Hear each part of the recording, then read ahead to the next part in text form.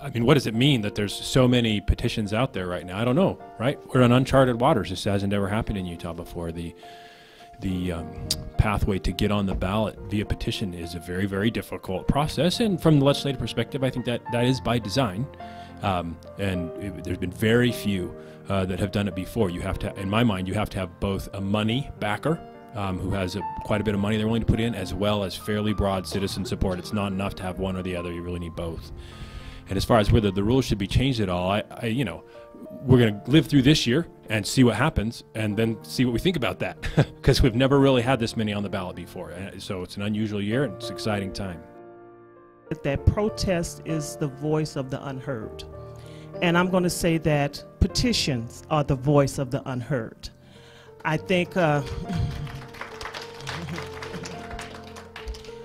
we're living in a time right now where people's lives are being affected by the policies that we make and the policies that are coming out of Washington, D.C. And I think people are feeling that politicians don't understand how everyday people are being affected. I do believe in petitions. I do believe in protesting. I'm all about a good protest. I have been out there. As long as the work goes in after the protest and the petition, and you keep pushing and pushing and pushing to make sure people understand what's going on.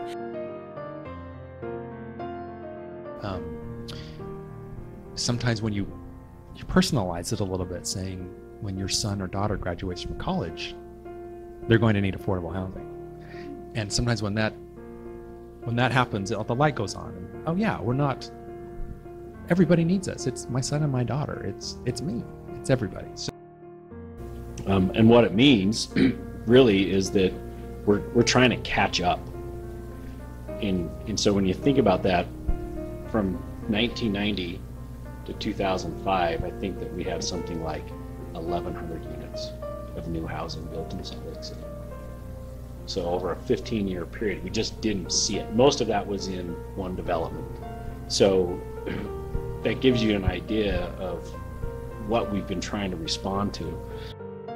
Local governments feel this impulse to fill that gap, to fill that vacuum that the federal government in the past has been the main protagonist for issues of opportunity and equity and social services. And so the issue, for example, of dealing with our issues with homelessness here is exactly one of those issues.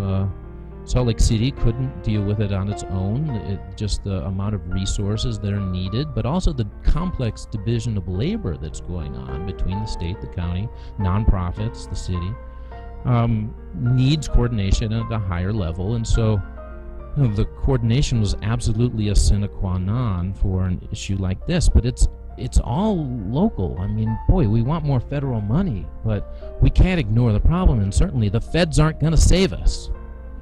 The feds are not providing solutions for a lot of these issues that once at certain times we relied on them, really since LBJ and the Great Society, right? Trying to solve significant issues of civil rights with federal initiatives.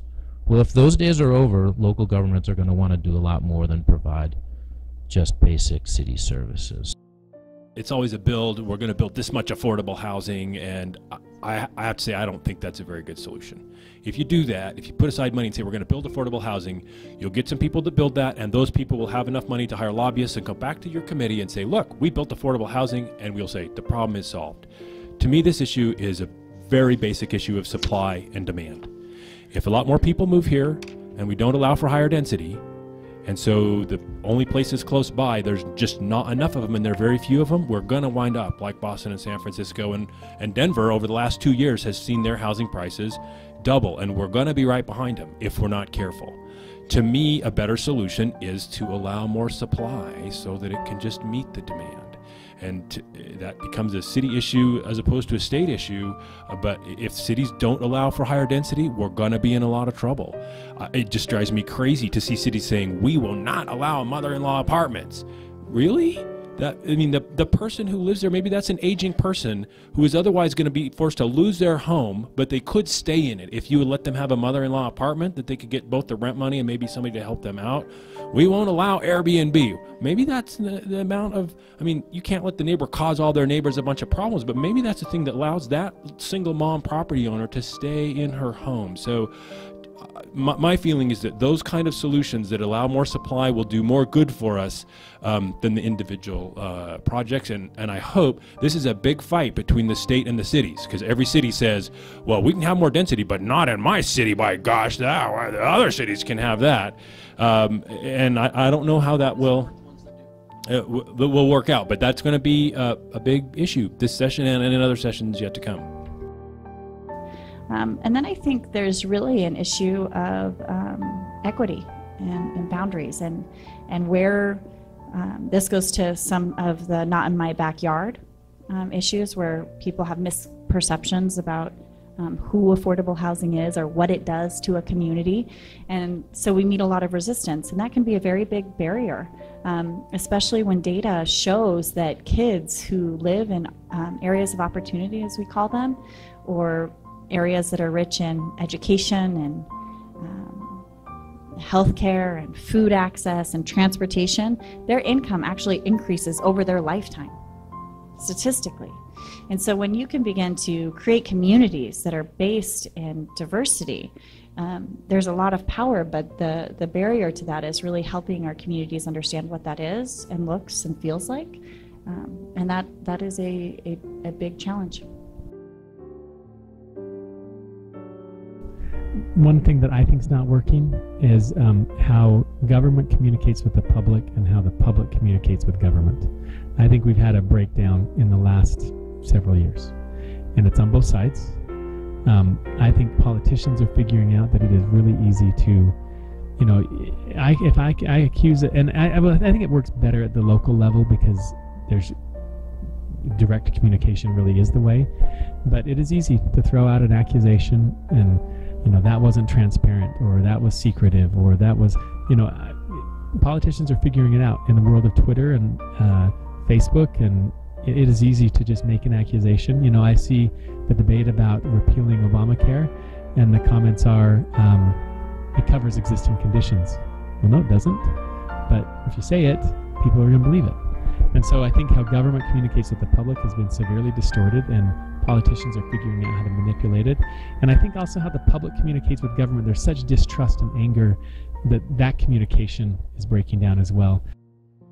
If you look at the very end of the second article, okay, the executive branch, Article 2, Section 4, the Constitution says the criteria for the peaceful, nonviolent removal of a corrupt or incompetent government official is treason, bribery, or high crimes and misdemeanors. Treason, bribery, or high crimes and misdemeanors. It doesn't say personality, style. It doesn't say in terms of positions, differing positions on public policy issues. Okay. I'm going to suggest to you the current president is testing in an unprecedented way the criteria for impeachment. The other thing that, and my colleague has said the same thing, is that we listen to you, but I'll tell you what works is a letter. If you care enough to write me a letter, I'd sit right there. And I take it to work with me because you cared enough. Emails or whatever, and especially when they send it to hundreds of them. I'm not anybody, I'm just hundreds of one. So they're just fishing for somebody to pick up the idea. Well, I'm a pretty busy gal, and I'm not gonna, if you want me to be the sponsor, if you love me enough, you'll come and talk to me, you'll write me, you come to visit me, that's important to you. But I'll tell you, if you write a letter, I have to open it up, I have to look at it, and you cared enough to sit there and write. That's important. So for me, that's number one on my list. If somebody cares to write me or calls me on the phone, I have a landline at my house, and that landline is designated to constituents. and it's all on my stuff that I send out on my flyers. So there's that. So I know that landline is constituents, and I go through it like every 2 or 3 days to see that, you know, because like the colleagues have said, don't wait till the legislative session and send me a letter. I got 200 coming in a day.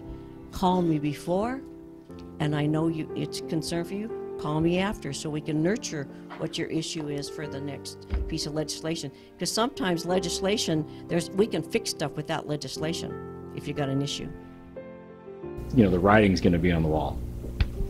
I think too, you know, we humans have a bad habit of showing up for things we hate politically. Like if there's a bill I want to sink down, I'm going to show up. But you know, I don't know, Housewives is on the bills I really think are good, and I'll show up with. Or basically, we don't show up unless we're angry. And I think, you know, the people in this room, most planning meetings I've ever been to in my life have a fifth of the people here. I mean, that are actual yes or no. And they're almost always no. And so I think part of the reason we have the policies we do, especially in these more suburban cities, is because people that do care that their best reality includes a place in their city where everybody gets to live, they're not there when that mayor is campaigning. They're not there in that planning meeting where they're going to rip away higher density zoning, because it didn't call to them in the same way of something that they were negative about. So if everybody here just had an idea where, you know what, 3 times a year I'm going to show up to a planning meeting and tell them I'd really like some zoning, the effect of that is massive. I mean, 2 or 3 people have swayed $100 million developments. It happens all the time. And those 2 or 3 people are almost always negative, even though the whole community might have agreed with it. So I just don't underestimate. You guys, I mean, this is great. Seeing this many people interested in voting. I mean, the whole concept behind this group is amazing. And I think people greatly underestimate the power that just this room collectively could have.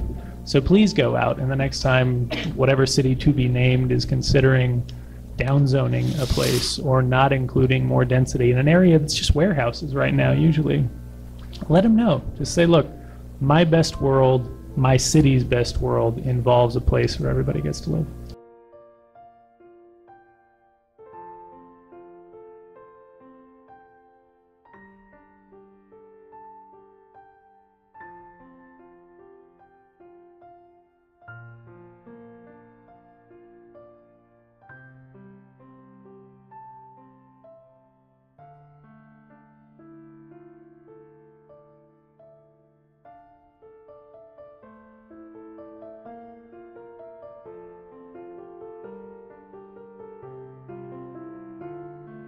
I think Carol Strawn over there has made gerrymandering cookies, just in case you want to take a bite out of redistricting.